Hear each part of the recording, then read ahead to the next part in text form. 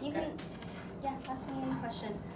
Okay, so I researched China's one-child policy mainly because I am a product of the policy.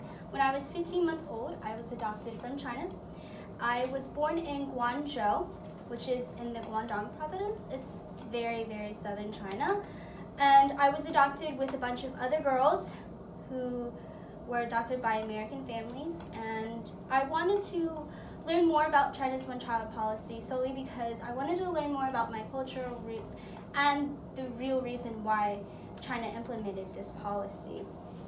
And as I began to research, I realized that I was one of the luckier ones. And because so many women either chose to have abortions, either they had their child and then they killed it afterwards, or they were sent to orphanages.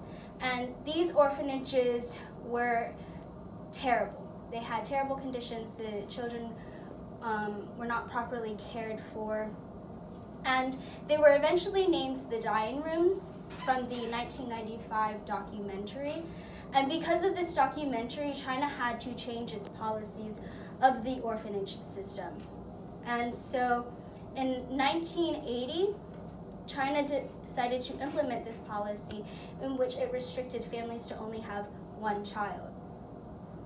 And although the parents could only have one child, there were 22 exceptions to this, such as people who were Tibetan, they could have more than one child, or people who had a child with a mental or a physical disability could also.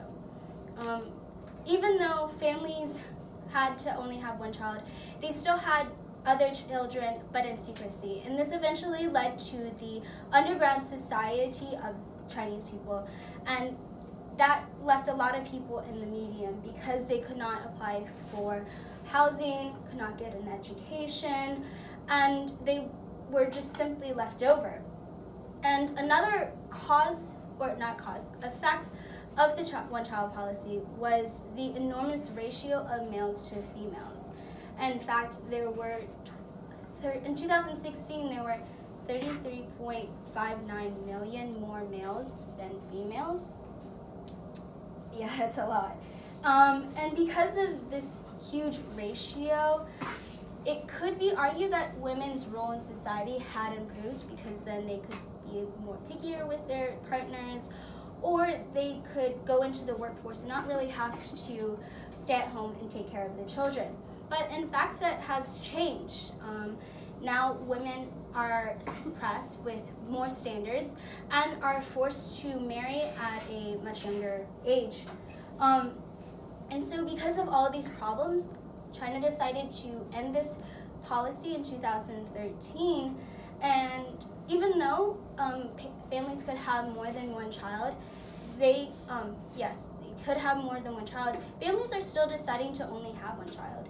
It's purely economics for them. They want to invest in their child's future as much as they can by either providing extracurriculars or having extra tutors. And it's not only economics, but it's also practical because they want to focus more on one child, and it would be very hard to balance both their work, their family too. And so in actuality, it didn't only affect the children, but it actually affected the families and the families' parents and everyone in the whole entire world. And so this policy will go down in China's history, and time will only tell if it created the change that China wanted. Thank you.